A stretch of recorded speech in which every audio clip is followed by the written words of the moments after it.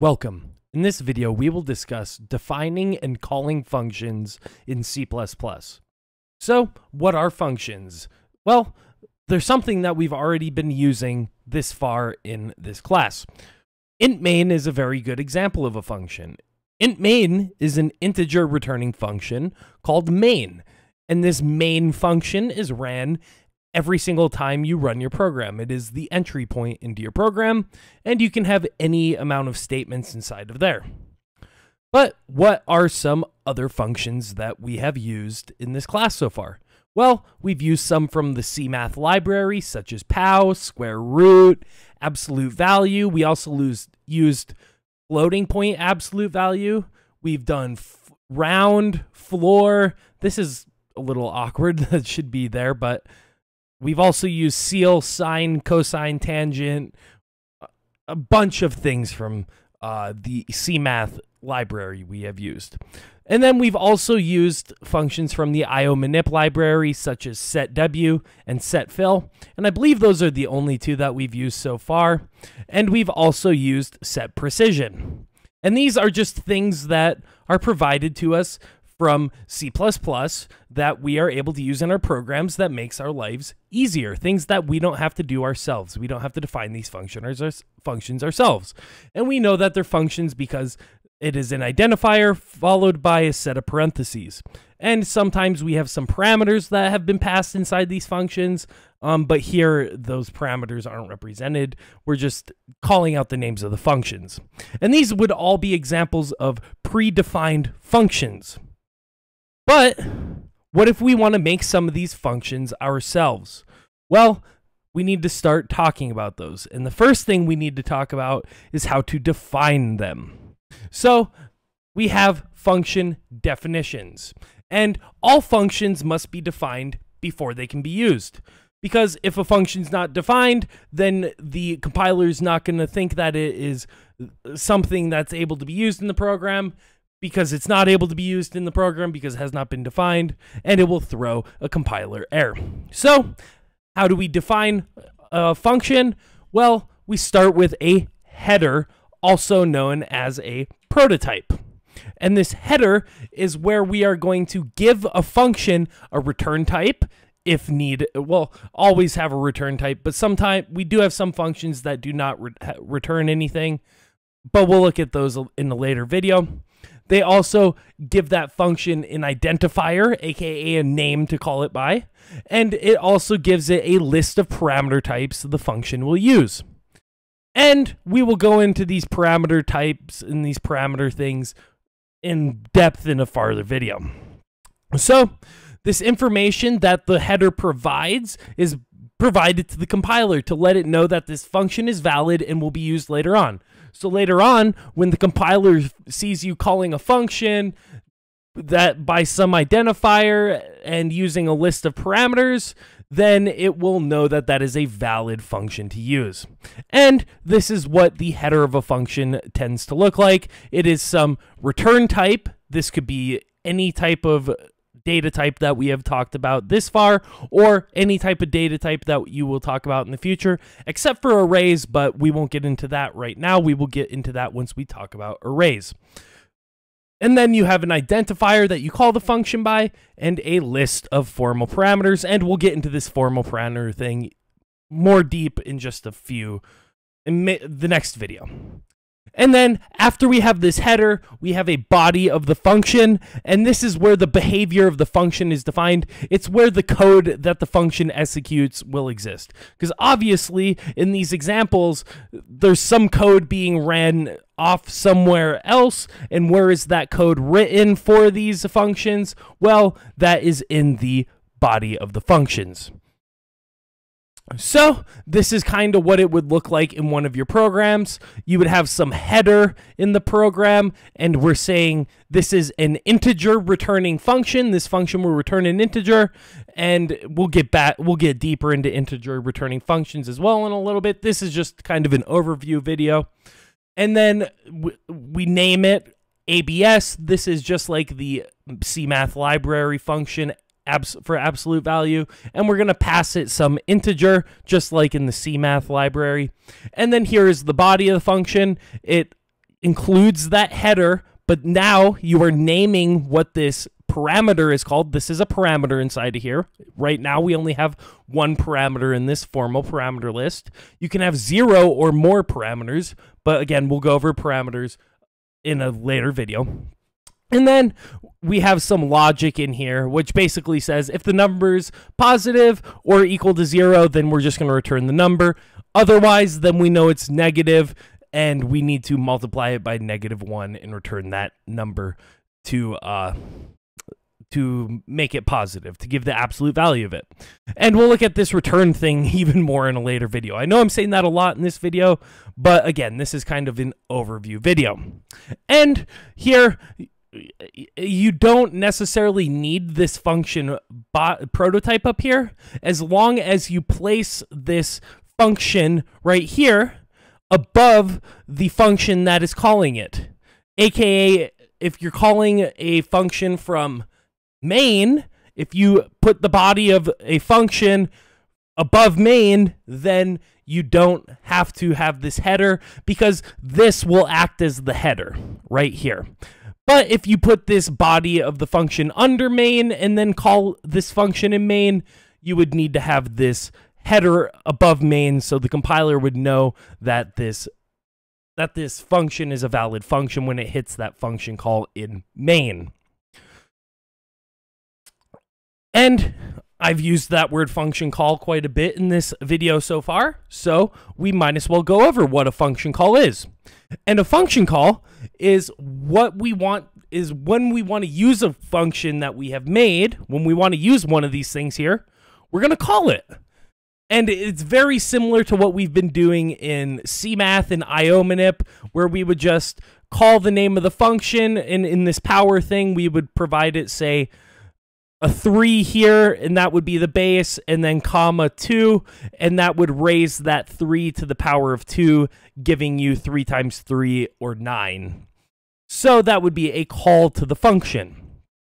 So, in general, when you want to call the function by its identifier, well, you're going to call it by its identifier, just like we did over here. You're calling it by its identifier, and then you're going to have some open bracket here.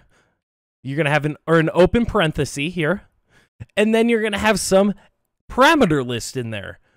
Again, here we do have parameters, but there could be no parameters. So if your parameter list is empty, they will look just like this. You'll just have a closing brace after. But if your parameter list is not empty, like in this case over here, well, then your function call will look just like this, where we are passing a parameter to the function. So basically here, we are calling this absolute value function, which we defined over here, and this is going to pass this -10 as a parameter over to the absolute value function, which will then be taken in as this num right here, and then we'll test here this -10 in this code right here. -10 is not greater than or equal to 0, so it will hit the else case right here, multiply that -10 by 1, making it positive, and then return that number back so it can be saved right here in absolute value or ABS underscore 10.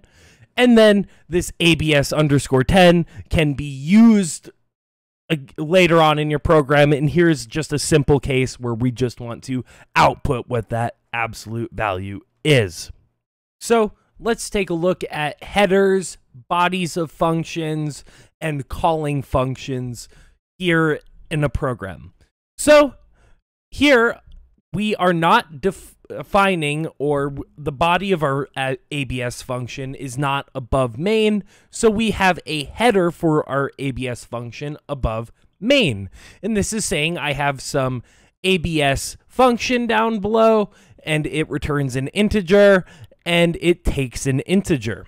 So when it comes down here and it sees this ABS neg10, well, it can see that neg10 is an integer, and since it's an integer being called to this ABS function, which matches to this name, the compiler knows that this is a valid function call.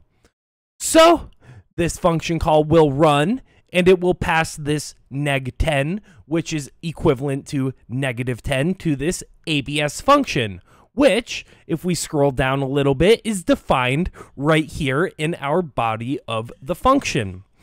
And it will take in some integer. It's called num, that integer. See up here, it is called neg 10. When it gets passed over to this ABS function, it gets renamed to this integer called num, and not even just renamed in this case. It is a completely different copy in this case, but we will go over that in a different video, how we can make it either the same number there or a different one. But let's not get confusing like that right now. So it will copy that negative 10 into this num variable, and then it can check that negative 10 here against this if statement. And since negative 10 is greater than, or it's less than 0, it will trigger this else statement, which will multiply the negative 10 by negative 1, turning it into the positive value. And this return statement will return that positive 10 back here, and then save that into ABS underscore 10, and then come down here and output it to the screen.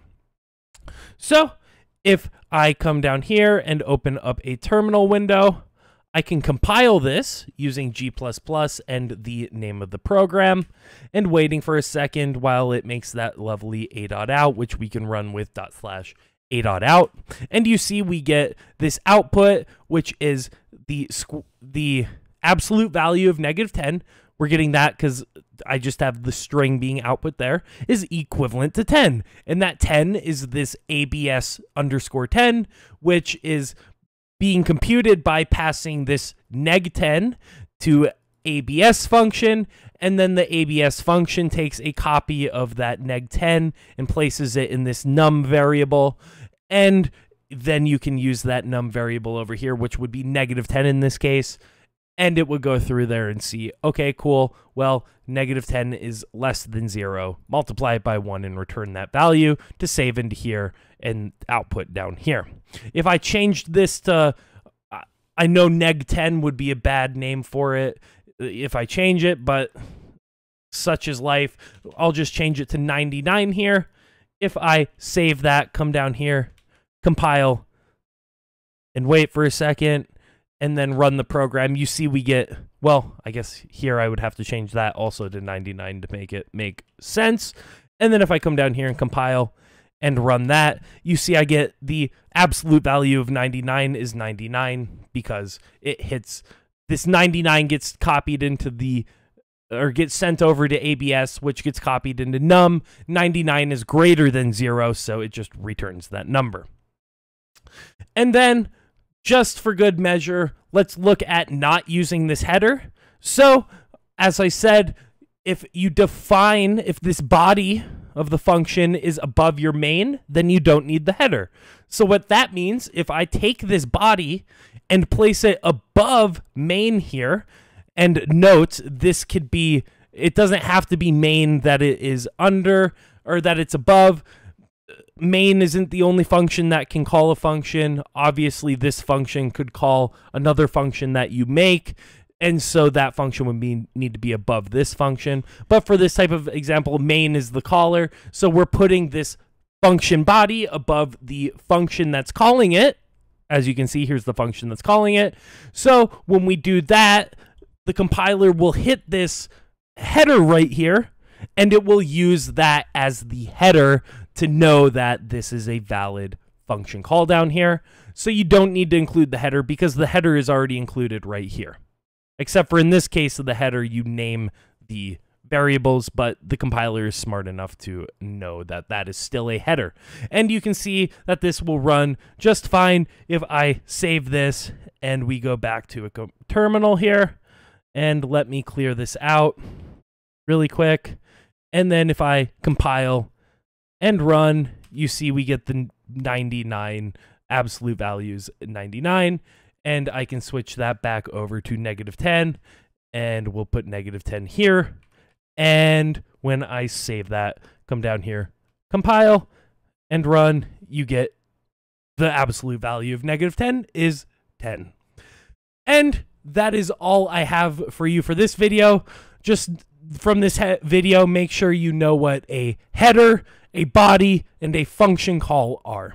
We will get more in depth with all the other terminology I used in this video, such as returns and date or return types and formal parameters, etc., in the following videos.